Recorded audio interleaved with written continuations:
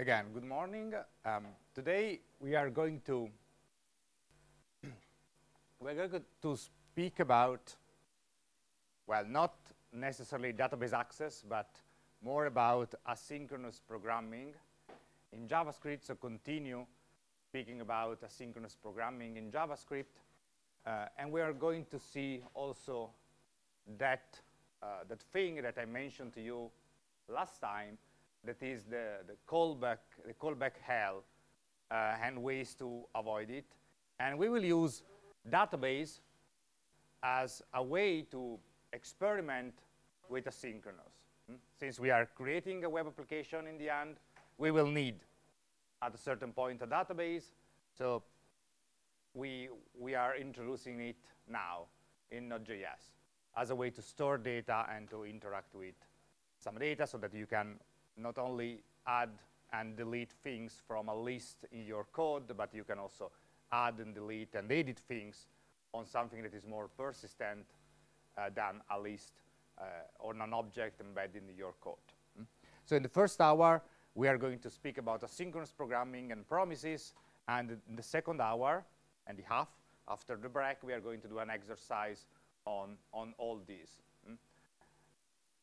So let's start from database. What is a database? You know what is a database, so I'm not going to repeat it. On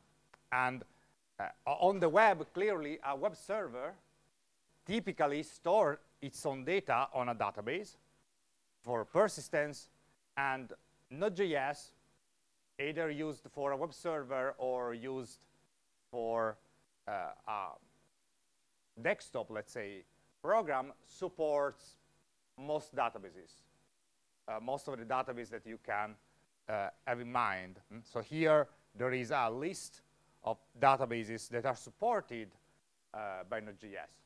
So there is a quite wide choice, for instance. And this is not clearly an exhaustive list. It's just some of the databases that Node.js support. So we have no problem in supporting whatever database we want on Node.js.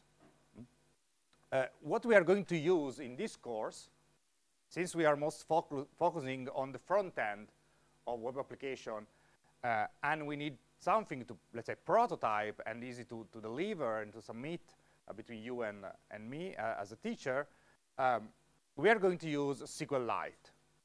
SQLite is a very simple and small volume and adapt for small volume application database that is contained on a single file. So the database is just a file on your project. So this is clearly easy and simple for us, because if we need to give you a database, I just need to give you a file. And vice versa, if you need to give me a database, it's just a file. There is no configuration, no software to install, generally, etc. This is clearly simple, very well suited for this course. Clearly, if you're going to do a web application to deploy in the world, this is not the best solution. You should leverage on database like MySQL, Postgre, etc. But for our purposes, for prototyping purposes, for small data also, it's more than good and more than fine. So we're going to use SQLite also here in this example, so that it's also easier for you to get to this database and all the content. And in Node.js, we are going to use the SQLite module. So like we installed DJS last time, we're going to install also SQLite this time. Same process. Once you have a project with NPM, you just type npm install SQLite or npm a SQLite, and it will be installed. And clearly it has a documentation, a website, all what you can imagine. And SQLite is a SQL database. So the standard way of writing queries are supported. And how you are going to use it in the code, for here there is an example. We are going to do it and to see it, but here is a quick example. You import the database, import the library, like you imported DJS, both here are in the lab. Then you open, you create and open the database, and here you put the file name of the database on disk. So if it's in the same folder, it's just the name with the extension. Otherwise, just the full path of the database. And this will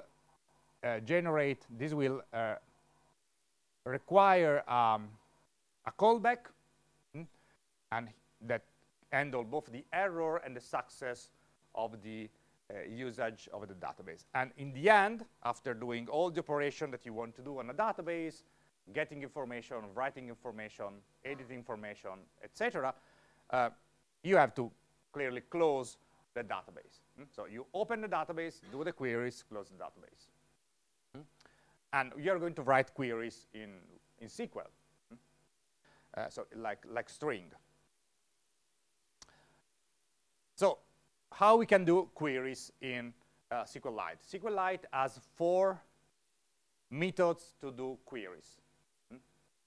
And some of these methods are general, others are more suitable for specific operation that you want to do. So given as a prerequisite that you have somewhere a SQL query, select something or something like this, db.all gives you executed a query and gives you all the rows in the result. So db.all is typically used for all the queries like select asterisk from, select everything from, where you have more than one line of result from the query. And the syntax, the signature is this one. You have db is the object you created, .all, and then there is the query. There are any parameters that are needed to the query, and then there is a callback that has as a first parameter the object containing the error, impossible to access the database, the table is not existing, etc., and the rows as the result. And here you write what you want to do with the results. You get the row and you want to maybe print on screen or save it in a list or manipulate it to do something. So here in the body of the callback, you tell the software what you want to do after getting the results of the query or handling the error as well. And here, if error is true, there are some errors. Otherwise, rows contain the results. And rows, since this is db.all and expect more than one row as a result, rows is an array. Always an array. And then you can write something like this. For each, rows.for each to iterate on the array that is rows. Nothing particularly strange in theory, right? Okay. Then there are another methods that is similar to all, and it's quite used as well, that is the b.get. The b.get will give you the first row of the results. So if you have more than one row to get from a database, db.all. If you just have a query that you know will give you at maximum one result, then you can use db.get and write the query here in the first parameter, in the first argument, like select something from table where id equal 1, so that you are sure that you have just at maximum one element back of the database. Then there is another method, and these give you a row. Notice that in the other methods it was called the rows because it was an array. This is just a single row. db.each is less used actually, but execute the callback once per each results row. So you do the query, and for each row in the results, you execute something here. So the difference here is that you get the results, and here in the callback, you manipulated the result. In this case, one result only. In the case of db.all, you get all the results. Here, it executes the query, and for each results, it executes these. This is less used, actually, in practice. And then there is the brun, because all and get will give you is for basically select.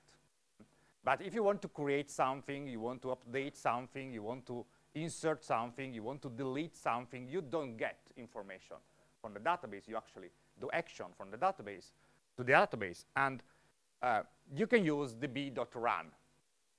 So all, get all the information, get a single row, maximum, run, execute the other queries.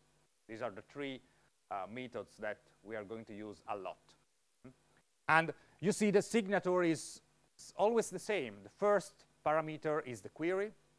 The second parameter is an array containing parameters to the query. And then there is a function that in this case only have the error because you don't have results coming from the database. So you are just saying there what you want to do after executing the query. And this is clearly for statement that does not return a value, like insert, update, again, delete. And you have two things available here in this callback. Two parameters, two variables. One is called this.changes, and one is called this.lastID. And you can use those for understanding whether your operation went well or not. This.changes is a number representing the number of affected rows of the operation. So if you update something, if you update 10 rows in a database, that variable will contain, if everything worked well, 10. The number of rows in the database that were changed. And lastID instead will contain the number of the last inserted rows ID. So clearly for insert query it's useful. So if it's return you 5 and you have 4 elements in the database, the D is 5, and then you know that the insertion went well, and you know which is the D of the new line, the new row that has been inserted in the database. And these are variables that are available here. So here you don't have to define them. Is the library that make it available for you this.change and this.lastID. So if you want to use it, you can return this.lastID or console.log this.lastID. If you don't, you don't need to use it. You need to write them. So it's up to you. If you want this information back or printing or something else, you can use it. Are variables available only in the b.run. So you don't have those in the b.all and the b.get, clearly. This is for running thing. So you don't have changes in a select. You don't have a lastID in a select. You have some rows directly in a select. And notice one thing here. Notice the signature of this. So this is a callback. And we can define callbacks as we want, clearly. And here it was defined as an arrow function. That, you know, it's one of the 3 main kind of function that we can define. If we skip function expression named and not named, and we say just function expression, there are just 3. And so here you can use whatever you want. You can use function expression, you can use arrow function, etc. Arrow function is typically shorter to write. Notice what we wrote here. Here we don't put an arrow function. So here, why we don't put an arrow function? Because to have this for how the arrow function work and for how they work with the this keyword, the one for changing a lastID, if you put here an arrow function, these 2 variables are useless. You don't get any information from those 2 variables. You can use it, but they are with undefined or null, some values like this. So they are not reliable, because arrow function redefined this. This is a preview. We are going to see that further, but iron function has its own this. Instead, this is the this of the db.run. So here, if you want to use these two variables, you cannot use an arrow function. You can use a function expression. If you don't need to use any of those two, you can do whatever you want. You can also use an arrow function. But if you need either changes or lastd, don't use an arrow function because they are not reliable with an arrow function. Okay? In the other one, instead, you can use whatever you want because they don't have this dot something, the db.get, the db.old. And then we have parametric queries. So we said that here you have a parameter, an array of parameters that are the parameters that you want to use in the query. Like select everything from students where student ID equal, and you want to pass that value, the ID of the student, as a parameter. And so you don't write here as a string concatenation, never, very, very bad. But you pass the ID of the students, in this example, as a parameter. How? In this way.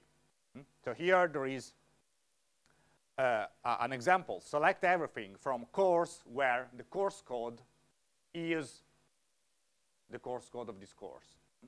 So what you have to do is to write the query as a string, and then when you have a parameter, put a question mark. And then when you use the b.get, run, all, etc., you put in this array the parameter that you need to get from the code. So writing like this will execute a query that is select everything from course where code equal the content on this variable, the content of code. That, let's say, the code of this course. And then everything is as normal. And if you have more than one parameter, you have to list them in this array in the same order as they appear in the string. So if you have two question marks where code equals something and something else, the first parameter will be the code, the variable hosting the code, and the second parameter will be the variable hosting the other things that you want to put after the end, where code equal whatever and students, number of students greater than question mark. So here you will have code in this array, code, comma, student number, current student number, maximum student number, whatever it is, that variable. So in order, more than one parameter in order in the same array. And again, if you have a query with a parameter, always do that. Let me repeat it just one more time. Always do that. Never, ever in the world doing string concatenation, like select everything from course where code equal plus code, nor string interpolation with the template string with backtick and the $sign. Never. It's a SQL injection. Can open to SQL injection that. So these are safer way. All the database systems have, all the libraries have this kind of mechanism for passing parameter. So this is a safer way to pass a parameter because it's the library that handles putting together the content of the variable with the string.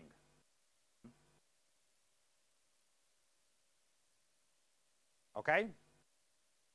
Good. So let's see an example.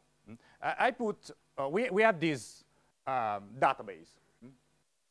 This is a SQLite database. You have this in the folder week3 on the GitHub repository. There is a folder called examples inside week3 with all the examples reported in this set of slides. So it's basically copy and paste from the slides and put it in a file with the database, with this database. So if you want, you also have those, but it's basically the things that were written in the slides. nothing more and less, just in JavaScript 5. So let's have this database. You have a database in which you have two tables. One is called course, which has the code of some courses, the name of some courses, and the credits of some courses. And then you have another table that's called score, in which you have the course code, the score that you get at the exam, if you get the loader or not, 0 for false and 1 for true, and the date in which you pass the exam.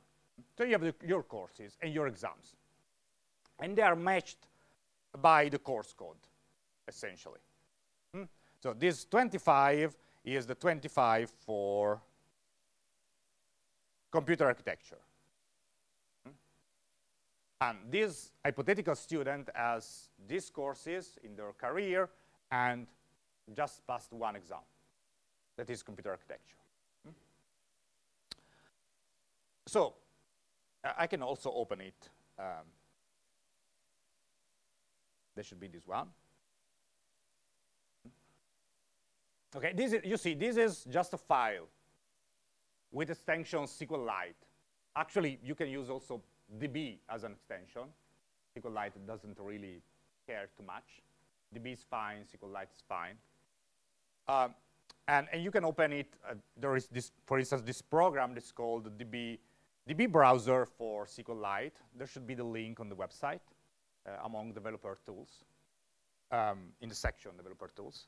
And it's just a standalone application that you, for all operating system, and you can just open it. And it allows you to open and edit and create SQLite database. And so here, for instance, you see we have something very, very close to the one reported in the slides. You have a course database, a course table with just 4 courses in this case, with the credits, and you have another table with the score for the same 25 for the same computer architecture program. So here you have the database. You also can see the structure of the database if you want. So for creating the database, so you just have the structure here. You can add tables. You can modify tables. You can modify field, etc. You can do everything you can, mostly everything you can imagine with a simple database. So here you create a structure, here you browse the data, and you can also execute query directly from here to see the results if you want. So just a very simple program to do that. And you see also how these tables were created. They were created like here where code is text, and the primary key is code, and here they don't have a primary key as they were created. So this is just our database. And here I have, do you see in the back of the room? No, it's a mixed opinion. Now?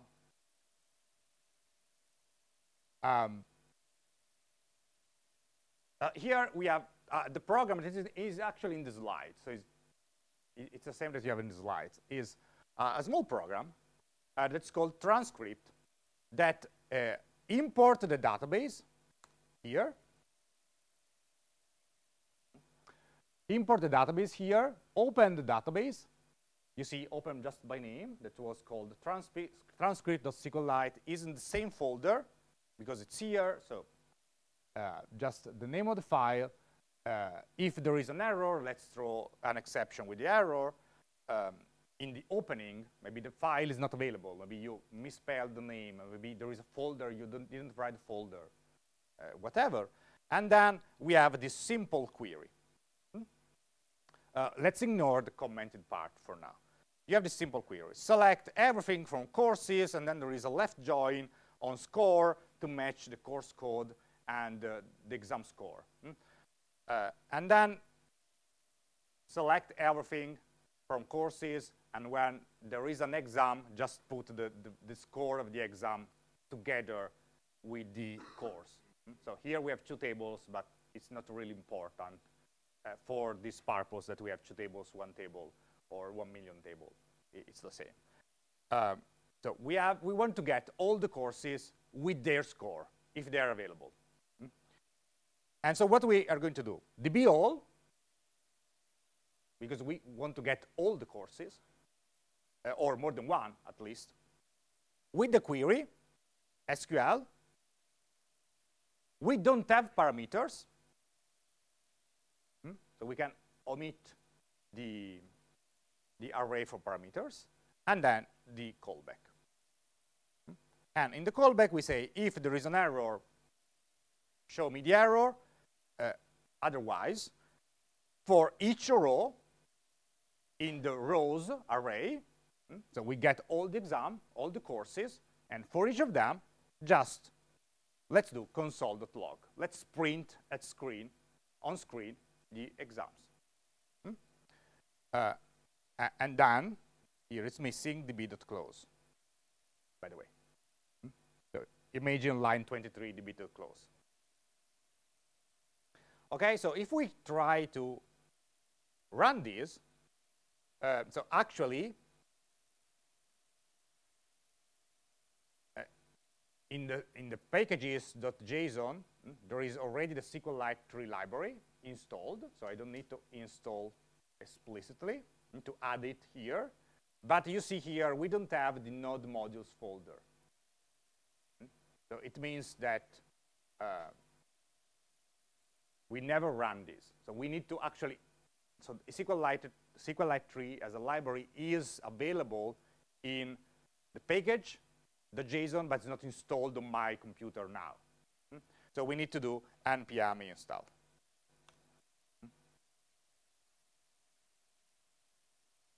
Maybe in the right folder.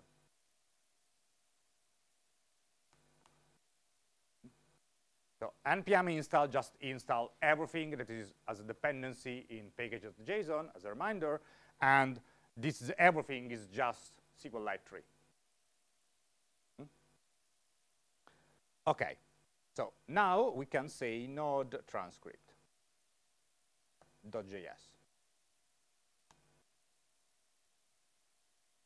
And so here we see that it worked. We see that we have information system security without score, because we just have computer architecture as a score. Computer architecture with that 25. Software engineering without anything, and web application 1 without anything. There were 4 courses, and we have here 4 courses. Pretty easy, right? Any doubt of this? No. Okay, so now let's try to do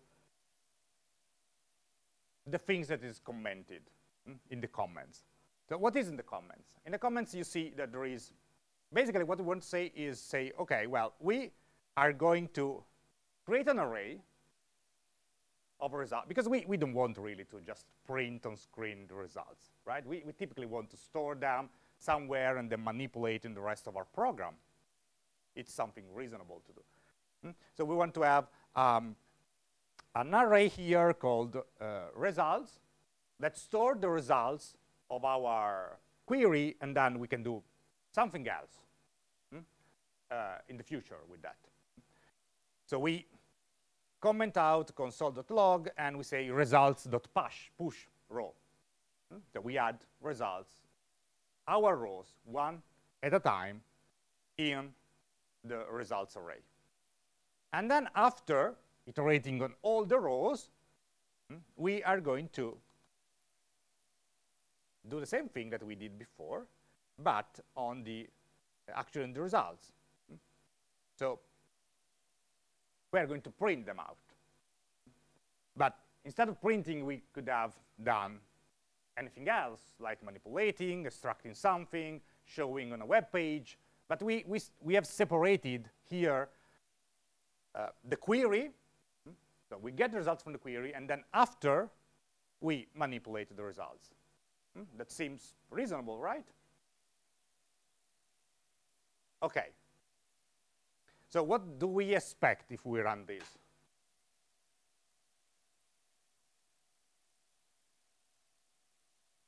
If we run this, what do we expect to see on here in the console?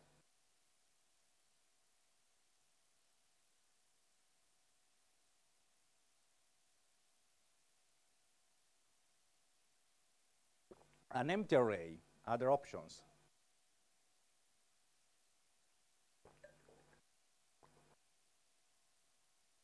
Do you agree on the empty array? Or you don't have an opinion?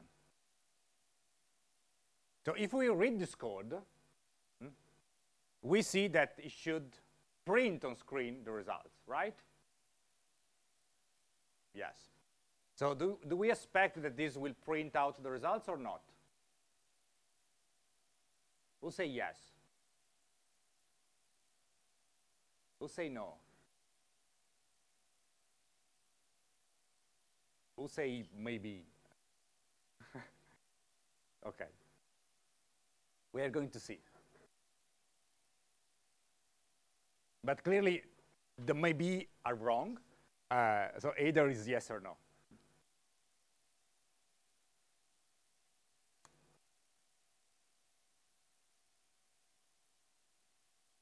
It prints just this line here. So the no win. No, we define results. It's here. It's syntactically correct. It should.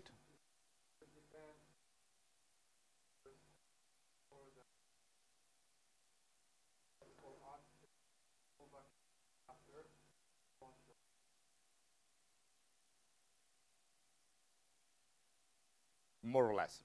But yes, that's the reason. So why we don't see anything? So the people say no. Why you were right? That is 90% of the answer.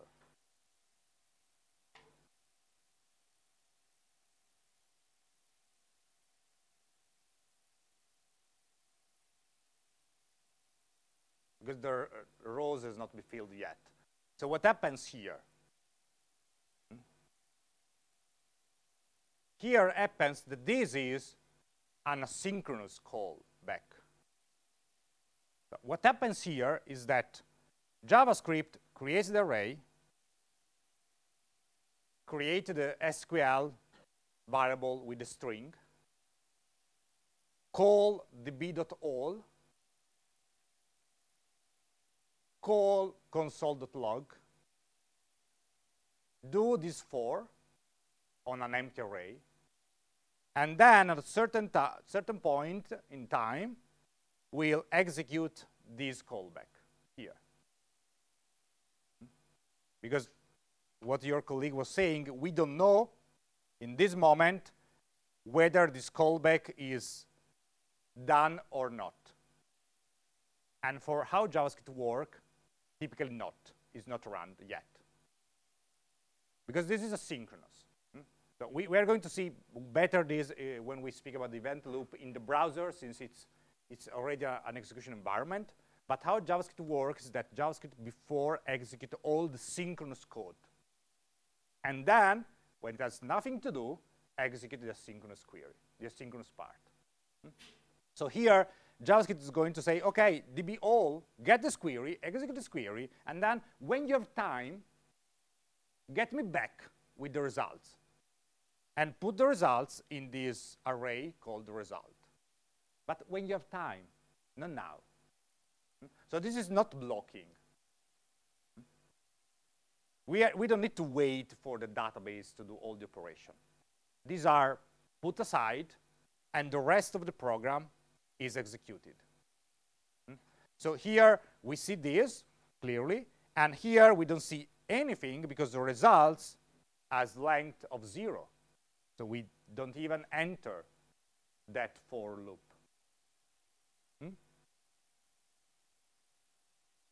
Is it clear? Can explain again. So this callback is asynchronous. That means that it will be executed at a certain point in the future by JavaScript. So given that this is asynchronous, what happens in the program is that JavaScript, when you run the program, JavaScript will read the useString, will import here, will open the database, will create the array, will create the string, will call db.all.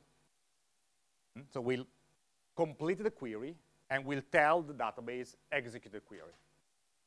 And then put this callback with the body of this callback in aside.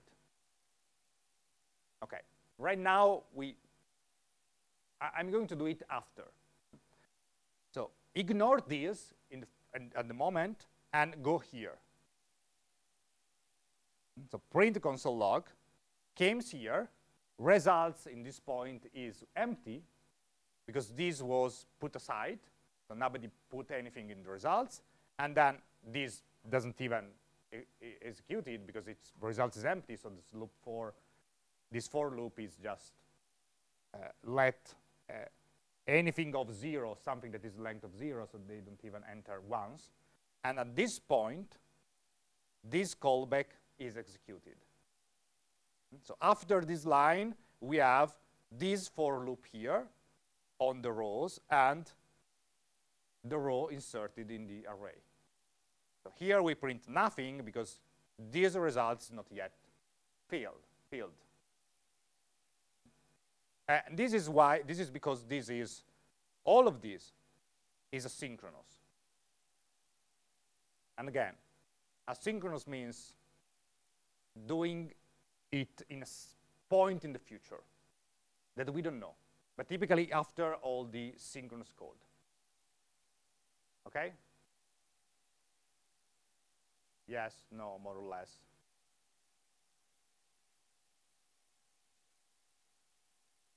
So how can we fix it? If we really want to keep results as an array, to do something, let's imagine that the console.log is something more complex. How we can fix it to avoid this problem? Where do we need to put this?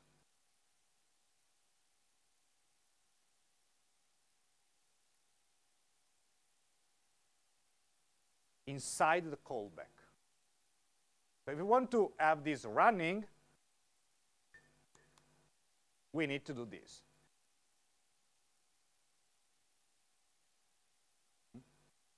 So given that the callback is executed after, well, we don't have anything after the callback, but everything inside the callback.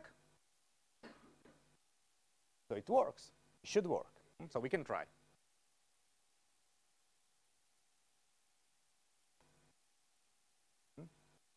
And you see that we see all the courses like before, etc.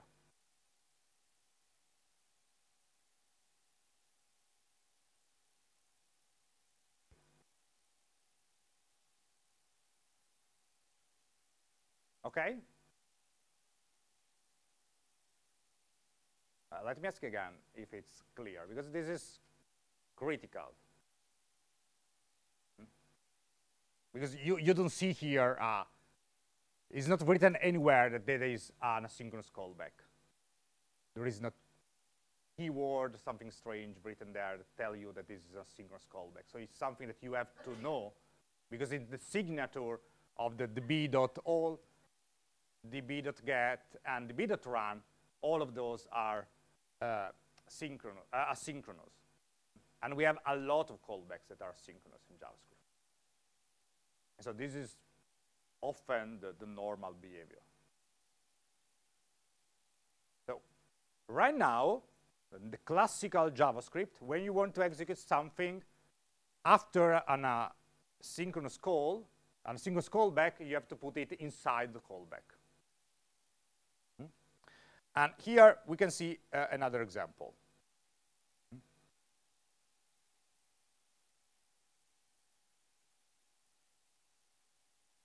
You see here, so we have a database that's called data.SQLite is numbers. Numbers, 1, 2, 3, 4, 5, 6 numbers. Increasing numbers. There are already 10 numbers. 1 to 11, 10, 1 to 10. In the database. There are some numbers in the database. And here we have a for loop that say 100 times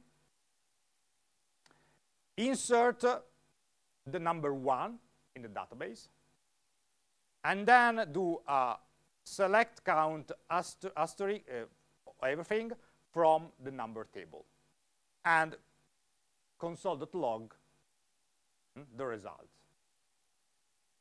So the insert 100 times will add 1 to the table. So 1, 1, 1, 1, 1, 100 times.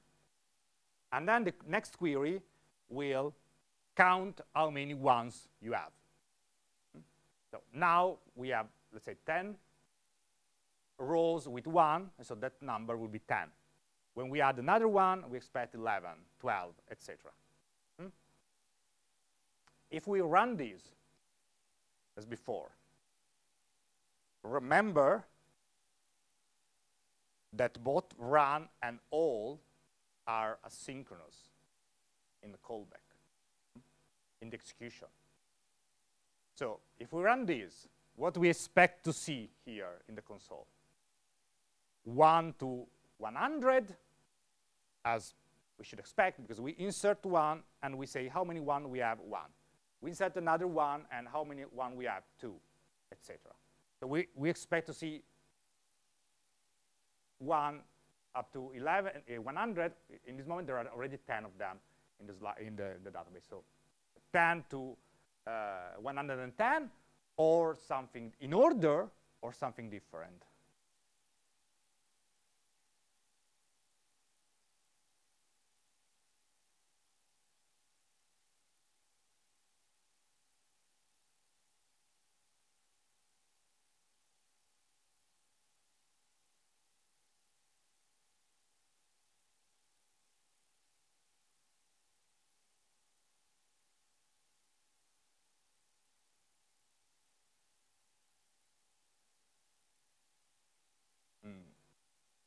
Yes, more or less. Other answer? Other opinions? Do you agree or not? Then we run it.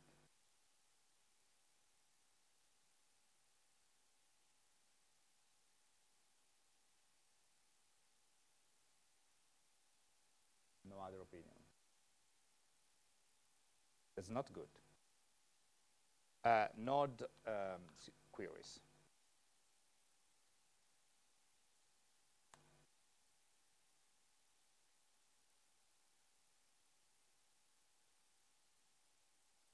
So we started from 10, because we already had 10 ones. And what we wrote in the code is insert 1, tell me how many ones we have. So if what we should have expected is to have 11, 12, 13, 14, 15, 16, up to 110. Instead, what we have is 11, 12, 15, 16, 16, 16, 16, 16, 17, 18, etc. Is it clear why?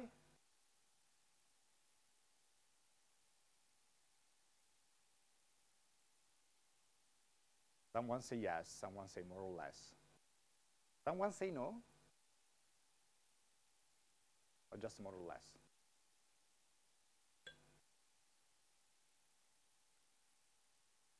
This happens because both insert and so this is a tricky situation, not very common. We want to insert something and then count something after the insertion. But both both the insert and the select are asynchronous. So here, what we are saying is, please, when you have time, insert a number, 1, in the database. And let me know what you have done. Here, actually, there is no callback for getting the results. This.lastd is not written, but you have the callback here anyway. So let me know when you have done. And then you have a select here. that try to count it. So what happens here is that we cannot, and we have all synchronous, including the 4. The 4 is synchronous, so this is happening exactly 100 times. And so exactly 100 times, we will have a request of inserting something and a request of counting something after, let's say, the inserting. So this code is actually executed 100 times before the database is closed, because the 4 is synchronous. So it behaves in a synchronous way. Execute those lines in order. Run all for 100 times. But what happens here is that we cannot predict in this way when the insert ended to do the select all. What we are doing here is, when you have time, insert something, and when you have time, count something. And this could happen that we maybe do one insertion and one selection, as in the beginning of this output, almost in the beginning of this output, when we have 12, and then, where is 10 and then 12. So we more or less did an insertion and a selection, one insertion and a selection. And then we have 15. That means that we inserted 3 numbers before getting the results of the next select after, select everything. And then all the 3 selected that were pending for this insertion were executed one after the other, so we get 16, 16, 16. So we executed independently the things 100 times, but without a match between the insertion and the selection, in random order, let's say. In an order that is not even random, is unpredictable for us, because it depends from the library, it depends from the database, because the database, if it's doing an insertion, maybe is waiting to the completion of the insertion before doing the select, and vice versa. If doing a select, maybe is waiting before editing the table while the selection is underway. So it's not just asynchronous JavaScript, it's also the database that could have some constraint, additional constraint. And here we have the database on our computer, in this computer. But if we have the database on a server somewhere in the world, we also have the internet in the middle. So we can have latency of the communication, etc. that can add unpredictability to these results. Now is a little bit clearer why it happens. Yes.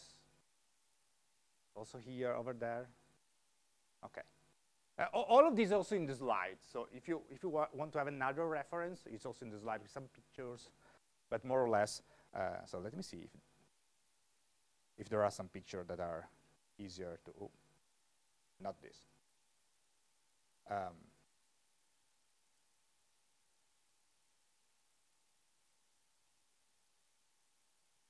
A picture.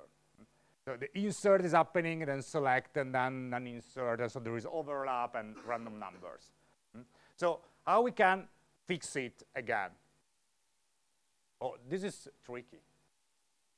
But this is a good example. So there is another file, it's called query sync, that show how to fix it with the information that we have now, that are the classical JavaScript. And now we are going to see a method to solve this that is the contemporary JavaScript, and will allow us to solve this and make this more evident. But how we can solve it if we want just to use the same thing that we have said before? We have said before that we need to put one thing in the callback of the other one, right? So here it's quite a mess, actually, because we should, it's not working, but we should put this all inside the callback of the run. But it's not enough, because we also want to insert when we counted. So we have the dependency between the select all and the insert, but also between the next insert and the previous select all. Otherwise, we risk to insert twice. And so we will need to probably destroy this for loop and manually say run, and in the callback of the run, all, and in the callback of all, run, and in the callback of that run, all, etc. So something like, okay, putting this in the callback, let me not do that, but putting this in the callback, and that putting this in the callback, and then re-putting these in the callback, etc., etc. So we are having, if we do this way, as we have said before, putting the callback of the element or what we want to have a dependency on in the previous element, in the previous callback, we're going to have this long list of callbacks that move on the right, that moves in this direction, and we have a callback with inside a callback, with inside a callback, with inside a callback, etc. And this is the callback hell that is useful, that is known in JavaScript. Because you have a lot of callbacks, one inside the other, inside the other, inside the others, and these take the names of callback hell. Because you have too many callbacks, in one after inside another. And it's also difficult to say, okay, I need to change something in the third insert. And here you have maybe 100 inserts. So what we are going to change? We need to count how many inserts, so it's also easy to make mistakes as a developer. So this is, again, but this is the way in which we, with the information that we have, is the way to do. We have, so here if you are curious after, you can see the sync version. But if we just want to have asynchronous with callbacks, we should do this. A callback inside a callback, inside a callback, etc. And it's unmaintainable. This is crazy after a certain point. To handle it, to write this code. Oh, are we in the right callback? Yeah. How many parentheses I have to close in the end? 10, 15, and in which parentheses are, in which line we are. So this was a problem. That get this name of callback hell. It's not a name that I invented. It's just the official name. But let me put it back as it was. Okay. But it's a way, for the information that we have, it's a way to solve this. So here there is again the picture of what we have said. So put the be all inside the insert, and then the insert inside the be all, etc., creating this long chain of callback inside a callback inside a callback. And a solution that it was added in ES 2015 to solve this callback hell and to make asynchronous code more evident and clear is promises.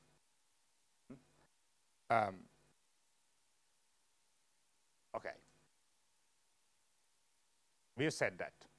Nesting, callback hell, etc. So we have clear, right? Which is the problem? Yes, no. Wake up, yes. So they added a feature in the language that will avoid us to have a callback inside a callback inside a callback, etc., but yet keeping the code asynchronous and also having a little bit more evidence of the callback. And they call it promise. Because it's a good name to me, promise, because what you obtain using this from a callback, from an asynchronous function, is a promise. A promise that at a certain point in the future, that object will have some information attached. So you will have a fulfilled promise if you have all the data, or you have a rejected promise if you have errors. But promise is a very good name for this, because it gives you the idea that the function asynchronous will give you, will promise you that at a certain point some data will arrive. So this is, again, a possible solution to the callback hell, among other things. It will also make code more clear. And And also, it's a fundamental building for something that we are going to see immediately after. That is another way to writing promises and asynchronous function with two keywords. One is called async, and the other is called await. That makes code much more clear and looks like synchronous, so without having to remember that. So what is a promise? A promise is an object. It's a JavaScript object. Representing, again, it's a promise, the eventual completion or not of an operation that is asynchronous. So an asynchronous function will return an object of type promise that will promise the rest of the code that at a certain point that value will be something, field. But you have an object that will contain that information in the meantime. An object is not yet resolved, but is still an object. So instead of just, oh, I have a callback that is synchronous, let's proceed with the code. And if we have some results there, I need to put everything in the callback. The callback can return an object of this type, and the rest of the code will know that that object is either field, so there is the results, or rejected if there is no results available because there is an error, or in a state waiting for the results to come. And so JavaScript is able to handle these.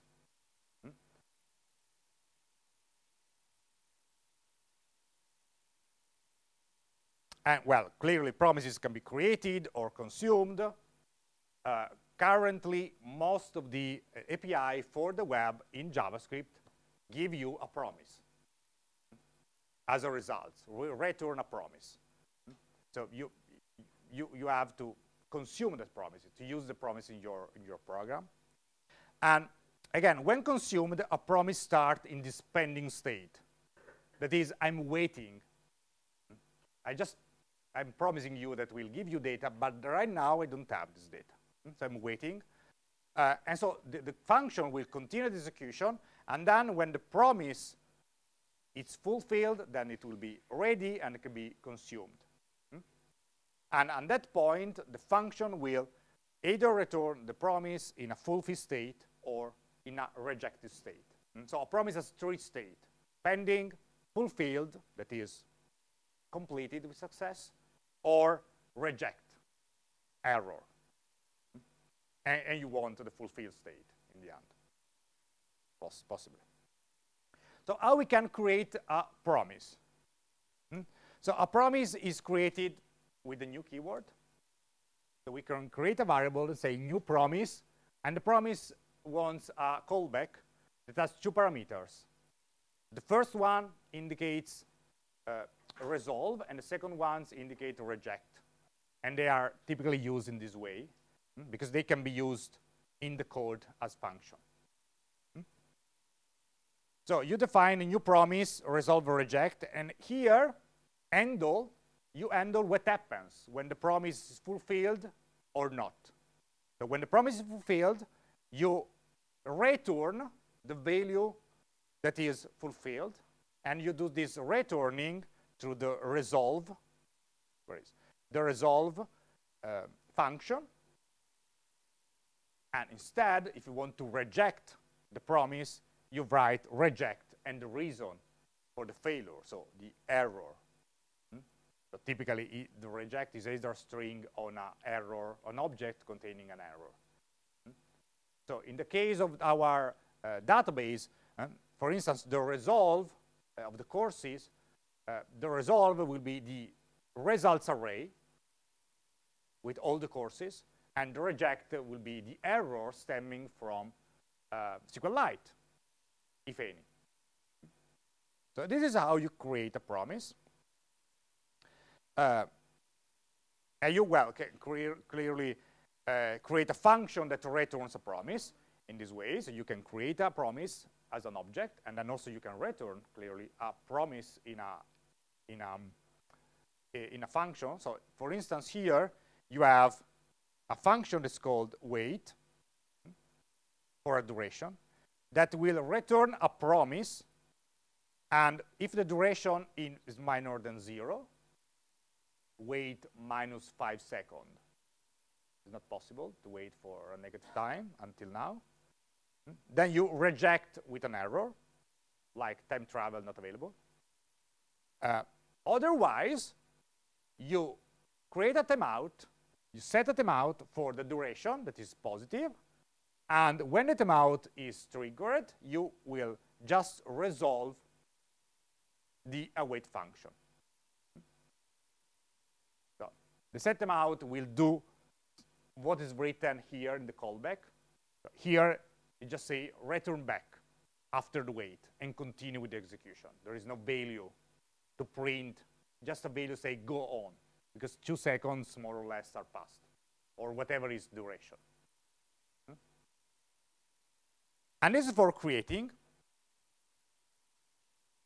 Let me see this one moment. Okay. This is for creating. Instead, if you want to consume a promise, that is something that is that typically you have to do when you create a promise, but also when other libraries give you a promise. When a promise is fulfilled, you have to use the .then function to consume the promise. And this will tell JavaScript to wait until the promise is fulfilled. So we have this wait function here, similar to one before. And what we are saying is that call the function. When the promise is fulfilled, print the result. That wait will give you results, probably. Otherwise, .catch. And this is chained function, .then, .catch. It's the catch that is appended to the then. You can also have only .then, only .catch.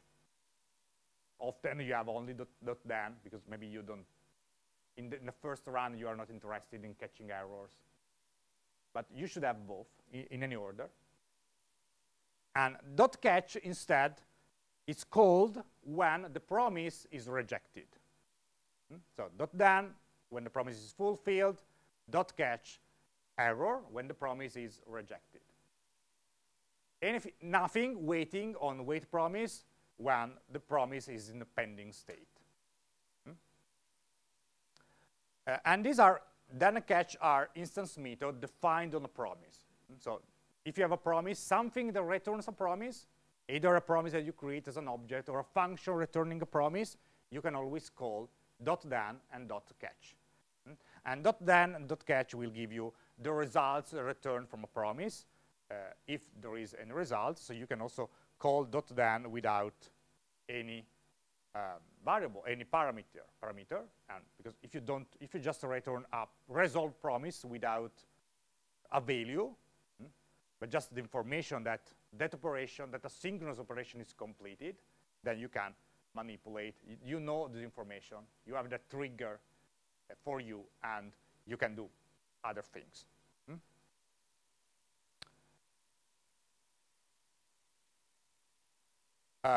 So why they can be chained, then and catch? Because they return promises. So when you say function that return promise .then, .then will return a promise. And also .catch will return a promise. So you can chain that because all of them will return a promise. And so they work. And then there is also a finally, if you want, then when the promise is fulfilled, catch when there is an error, so it's not fulfilled, it's rejected. And finally, it's like try catch and finally, and finally is executed in any case. It's something that no matter whether the promise is rejected or not, it will be executed.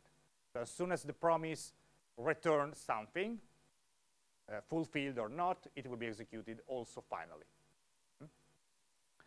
And it's typically useful for avoid duplication. If you want to do the same thing in then and in catch, instead of duplicating code, you can have the same code in finally.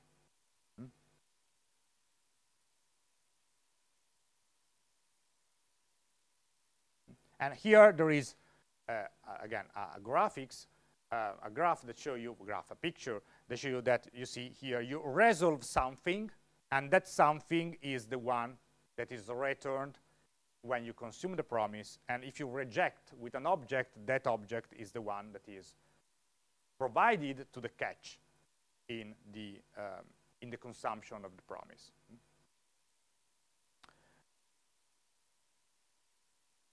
And then here there is a fake example, actually, because it's not really complete, that show you that since then and catch both return promise, they can be chained, but not only a then and catch. You can also chain a promise with another promise.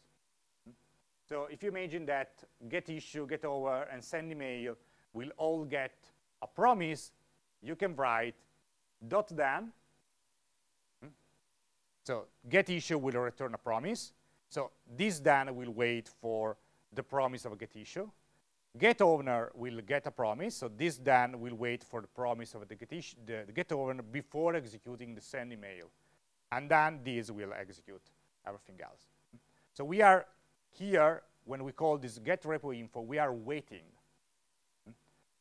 for this promise to be fulfilled. So like writing in the callbacks, copying and paste code in the callbacks, but here we are going it with this .then. And the function ends and returns something. So get repo info will, for instance, get information from, I don't know, GitHub or GitLab. And then when it's done, it will return a promise. And the results of the promise will be used to get the issues on that specific repository. And then when the issues will be get from GitLab, GitHub, whatever, the promise will be solved, fulfilled, and now you have the issue from the repository in this variable. And this variable will be used to get the owner from the issue, calling the API of git something. And that owner, as soon as the promise is fulfilled, it will give you owner here, the object containing the owner, and so you can call another method that is send email that will use the email address of the owner to send the actual email. And again, the email address of the owner is given by this that is asynchronous, and the issue is given by the get issues that is asynchronous, and the repo is get from the get repo info that is asynchronous. So all of these are synchronous function, and the then will allow you to wait until it's executed, the code. And clearly, if you have here other codes, this other code will run in a synchronous way, will not wait for. But if you have to wait, you can use this then. That is way better than having a callback, that having the get issue inside the callback of the get repo info, and the get owner inside this callback, and the send email inside this callback, like before. This is in the main program. You can have these 5 lines, and you see all the chain of promises of asynchronous function, and you see also that these are all asynchronous function because you have this then, and you will return a promise.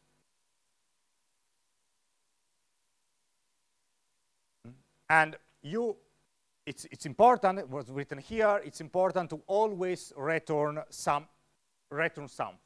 Always return a resolve, even if it's an empty result. Otherwise, this then will not work. So if you have an object to return, better. If you just have an information that is fulfilled, at least return resolve like where? Like here. Here, just a return resolve as a function, in a way, through the system out.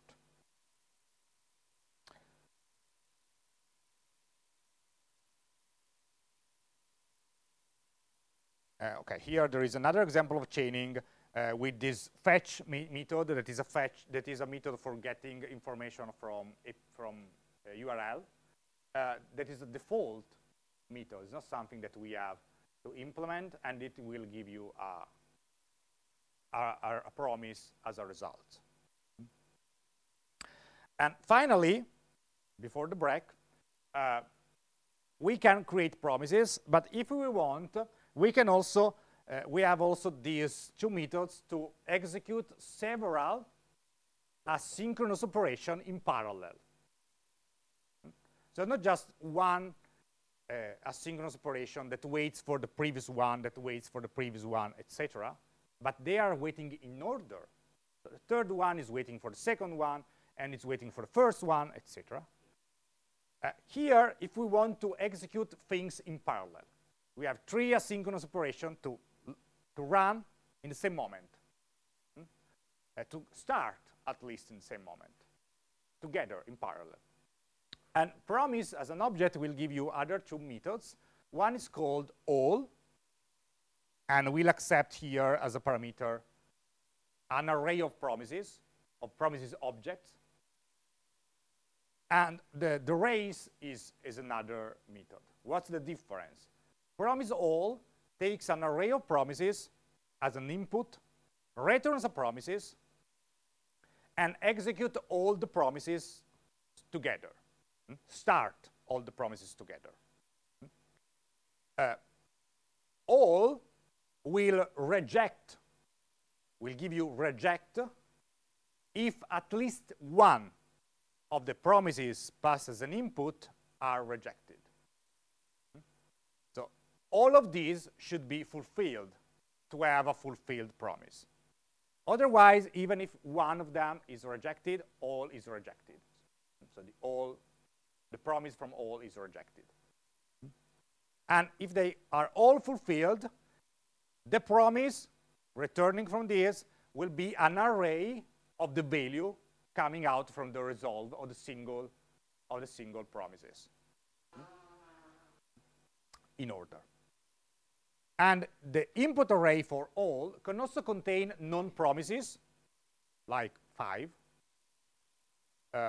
So variables, numbers, strings, whatever. In that case, they will be immediately resolved, because you don't have to wait to know that a string is a string.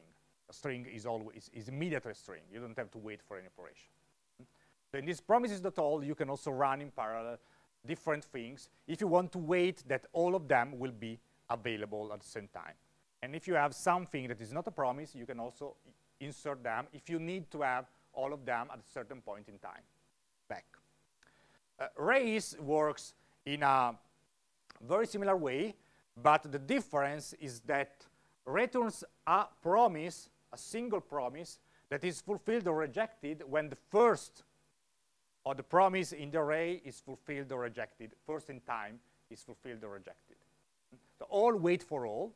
Race wait for the fastest, let's say, to return. And as soon as the first one return, either reject or fulfilled, it will be returned. So it's a race condition. It's a race. It's actually a race. The fastest will get returned. The slowest will not.